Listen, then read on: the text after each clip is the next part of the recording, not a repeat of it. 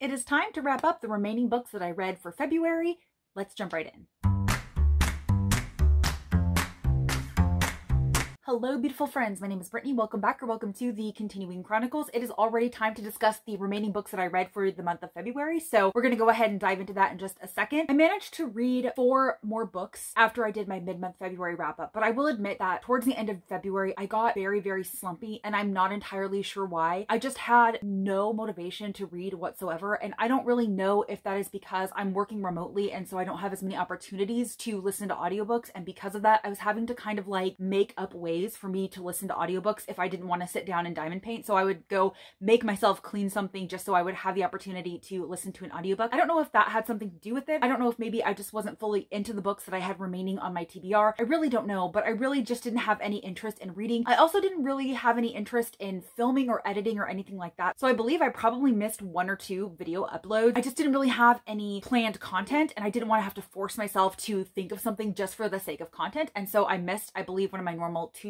uploads. So overall, February has just kind of been like a meh month. So over the next few weeks, I'm probably just going to gauge what's going on and just make sure that I'm not forcing myself to read, that I'm not forcing myself to film, that I'm not forcing myself to do anything, because I really don't want to have months and months of slump like I did last year. By the time you see this, my March TBR will have already gone live, and it's semi-ambitious for the way that I've been feeling, but hopefully I can kind of snap myself out of whatever fog that I've been in and get more fully back into the reading groove. But now that that unnecessarily lengthy introduction is out of the way, let's go ahead and talk about the final 4 books that I read in the month of February. If you'll remember, my mid-month February wrap-up ended on a DNF, which was very disappointing, especially because it was one of my most highly anticipated reads of February, but it just did not work out for me, and I am so glad I didn't finish it. And luckily, the next book that I picked up, The Guernsey Literary and Potato Peel Pie Society, was so lovely and heartwarming and charming, and it was just like the cutest little palate cleanser that I really did need. This is a very short book, and it is told in epistolary format, which makes it even shorter. It makes it a very quick read, and I think that's just kind of what I needed. And on top of that, the characters in here were just a lovely bunch of people. If you don't know what this is about, this is basically following Juliet. She is an author. One day, she is informed of this literary and potato peel pie society in the island country of Guernsey, and she becomes absolutely fascinated by it, and she kind of wants to write a story about Guernsey as well as the German occupation of Guernsey during World War II. And so she starts soliciting the residents of Guernsey, and they start writing her letters. And so you're reading her interactions with these people. You're also reading her interactions with her publisher as well as her best friend and so on. So this really is just letters back and forth,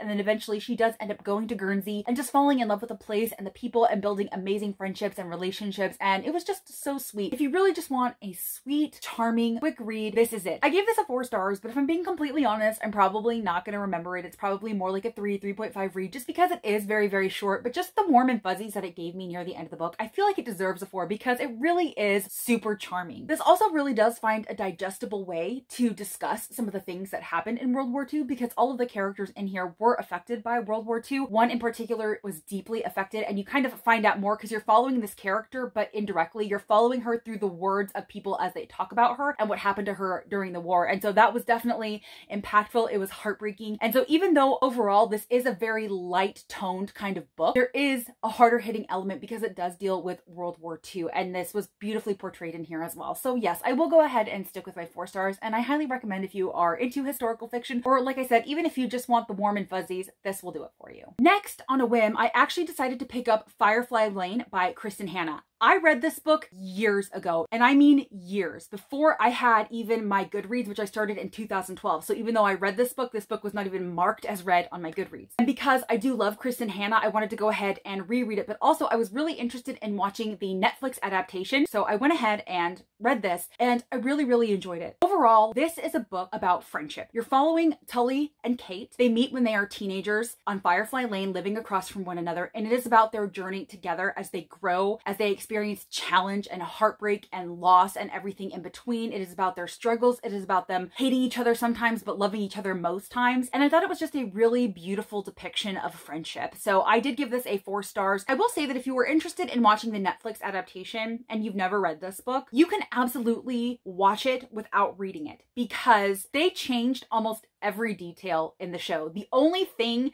that really stayed the same was it was a friendship between Tully and Kate, and then the characters that they have surrounding them. So there were the same characters that surrounded them, but the circumstances, everything was changed in there. So it is very, very different, but they stand strongly alone because, like I said, it really is about a friendship. And the adaptation does an amazing job of documenting this friendship. I really liked how they were portrayed. I really did enjoy the show immensely. It's not like I was so attached to the way that the book went that I couldn't enjoy the show, because that's not what it's about. It is about the trials and tribulations of these two women and their friendships. So if you are a fan of Kristin Hannah, if you have never read this book, I would highly recommend, especially if you are interested in it. And if you would like to watch the adaptation and you want to read the book first, absolutely do it, because you're going to enjoy the book and you are going to enjoy the adaptation, even though they are definitely different, because at the heart of it, it is about Tully, it is about Kate. I felt really blessed to have witnessed their friendship and to have gone on their journey with them throughout the book. And Kristin Hannah, as y'all know, is a literary heartbreaker. She doesn't pull punches, and it's the same with this. So this book will break your heart, it will make you cry,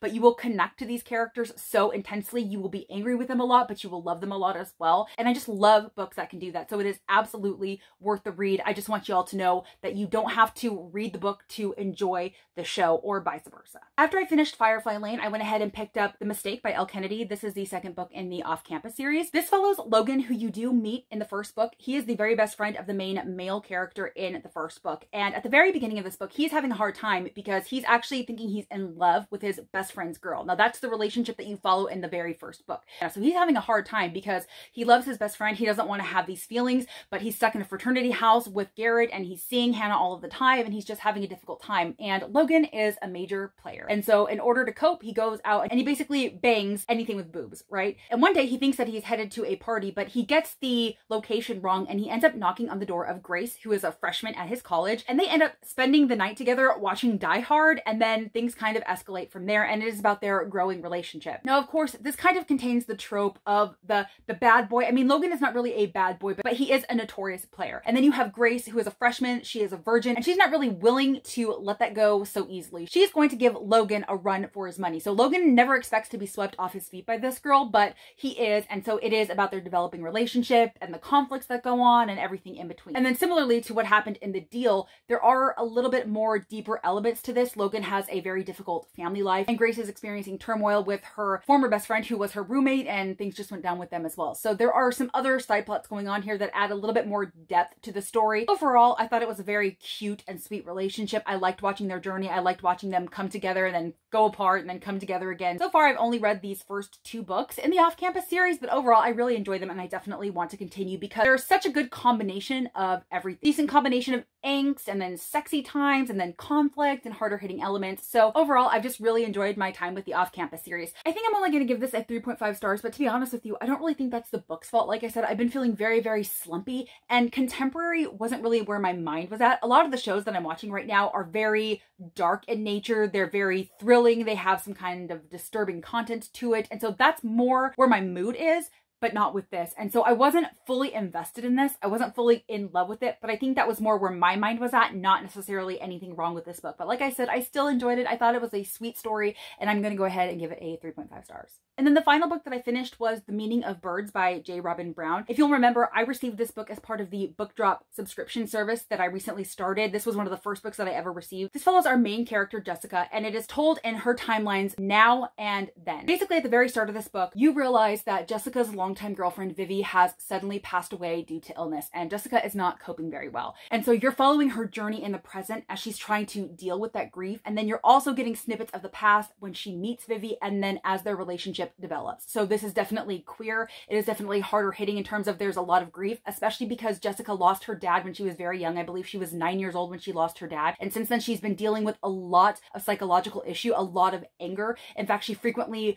loses her temper and blows up, and she's seen a therapist, and she's been trying to work through it. So she definitely has a lot of grief inside her. And now in the present day, it's compounded by the loss of Vivi, because not only has she lost Vivi, but she has lost her will to draw and create art, which is something that Vivi really inspired in her and encouraged her to do. And now, even though she loved drawing, she no longer wants to do it because it is attached to Vivi. So Jess is basically spiraling out of control. She's making a lot of really bad decisions. She's pushing a lot of people away. She's basically hidden inside her grief, and she's not doing the smart thing. So this is about her and her journey with that grief, and her trying to kind of basically dig herself out of this hole and see the light at the end of the tunnel. And then again, you get those snippets of her in the past with Vivi. And to be honest, there was just something about this that did not work for me at all. This was the one book that I chose to read physically for the month of February. And even though this is a contemporary and it was fairly easy to digest, I just struggled with it. It took me like a week to read the last 60 pages just because I didn't want to. I didn't feel connected to the story. I didn't feel connected to the characters, and quite frankly, just pissed me off. I was so frustrated by her because she was so selfish. She used Vivi's death as an excuse for everything. It was her excuse for not doing what she needed to do, for picking fights, pushing away and being mean to her best friend and her mom and her sister and everything. She was just so selfishly in her grief. Now, I understand that grief is very personal and in some ways it's inherently selfish, but because of the way that she was acting, I just couldn't care about her. I couldn't connect to her, and I just didn't really feel connected to her relationship with Vivi. I don't know, there just wasn't anything about this book that really spoke to me or connected me to it, so I just didn't care. And because of that, that made it really hard because you're supposed to care, right? You're supposed to be grieving with Jess, you're supposed to be grieving the loss of Vivi, and I just didn't